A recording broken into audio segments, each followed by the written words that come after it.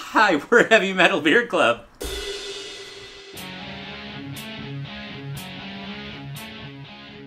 And today we're drinking the Trooper Day of the Dead. And it's by Robinson's Brewing Company in conjunction with Bruce Dickinson, the lead singer of Iron Maiden. It's a Mexican beer, 4.7% alcohol by volume. On the back of the Trooper box, it's a gift set. It talks about Day of the Dead, which is Dia de los Muertos, which is a Mexican tradition regarding honoring those deceased relatives, or actually honoring the deceased. It's a Mexican style beer. So we have some limes out ready to go just in case. We'll try it the way it is just to check it out. And that gift pack, it comes with two Dia de los Muertos. We walked into Total Wine and saw this, and I go, oh my gosh, look at that. So we looked back farther where we knew the beers were. This was the last one, and we got it. It also looks like King Diamond on the front. Yeah, it does. Eddie looks like King Diamond on the front of it, which is really cool. And on the bottle itself, you'll see Eddie looks like King Diamond. I wonder if they tried to make him. Yeah, I don't know. I love that. That's very cool. Gotta love it. That's a medium copper color. Give that a scent. Well, first we'll do it without the lime. Okay. Yeah. It smells good. Already, I'm kind of smelling lime in it already. Yeah, me too. Wow, that smells really good. It's got a little fruit. Cheers. Cheers. It does taste like a Mexican beer. So good. I'm a real fan of the Mexican style ales when they're made really good, the beers. This is really like tasty. like a darker, almost like a dark Dos Equis. Really flavorful.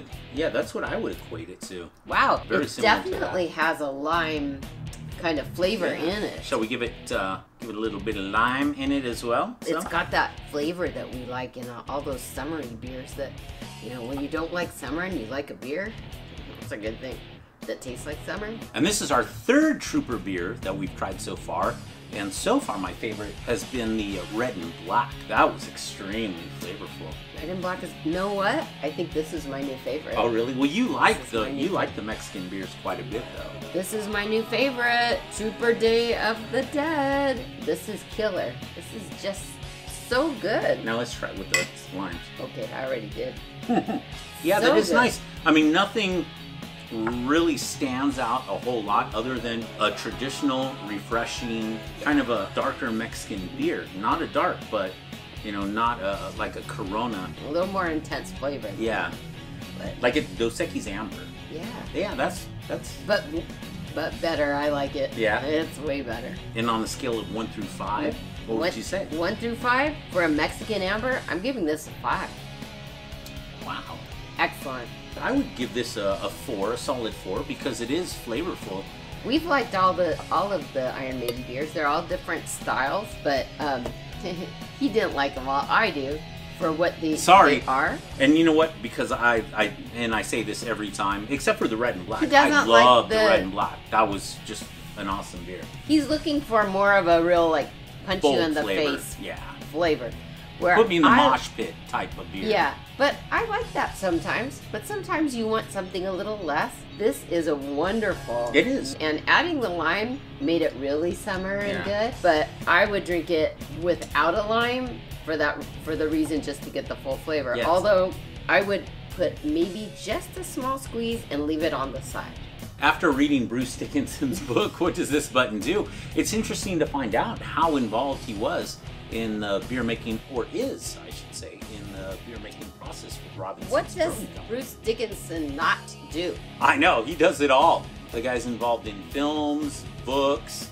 He's a pilot, of course, the lead singer of one of the biggest metal bands in the world. I guess you would just have to say he's a really fun guy. He's He's got a fencing. love for. He's into fencing. He has The a guy love is for just- life. Again, like I said, I'm a huge fan to begin with, but even after reading his book, you're even a bigger fan, and he's very cheeky in it, so it's very fun. I like how you use cheeky I every love time that. you talk about anybody English or Bruce Dickinson. Well, it depends on if they truly are. Well, because then cheeky is the word they use over there. Well, yeah, but it's cracks very applicable, because I wouldn't But it say is fun. Steve Harris, the bass player. It's like between sneaky and funny is cheeky. Steve Harris, I wouldn't say that he's cheeky. He's more serious. He is not cheeky. Yeah.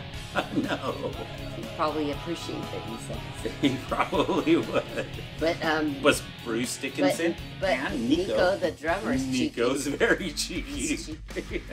And thank you so much for joining us here at Heavy Metal Beer Beer Club. Club. Please stay safe, drink responsibly, and stay metal. Oh yeah, we got to do a thumbnail. Oh yeah.